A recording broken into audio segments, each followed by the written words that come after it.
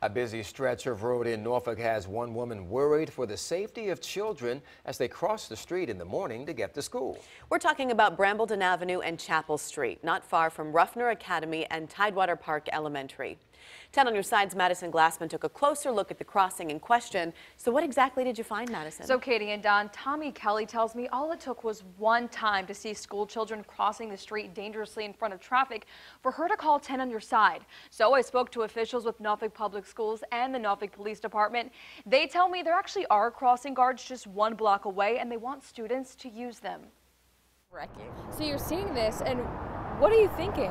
I'm thinking, oh my God, that's what I'm thinking. I'm like, number one, where's the parents? Where's the cross guy? And is anybody seeing this? Tommy Kelly was waiting for the bus on Brambleton Avenue. Then she saw this. I just happened to watch the kids come along crossing the street because they were trying to get to school. But I was noticing, number one, how young they were. They just randomly cross the street. They look and they think it's okay and they just run across the street.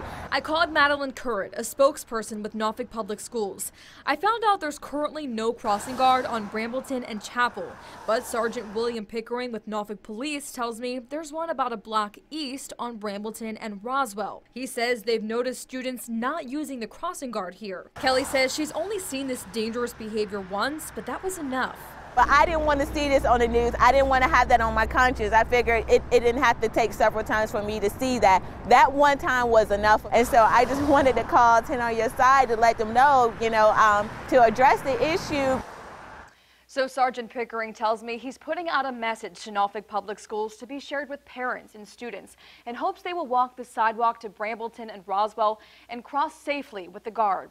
Now, if you have any concerns on the road, traffic troubles, intersection issues, pothole problems, don't get mad. Get Madison. Contact me. My email is right there on your screen, madison.glassman@wavy.com. Hopefully, we can get things sorted out for you.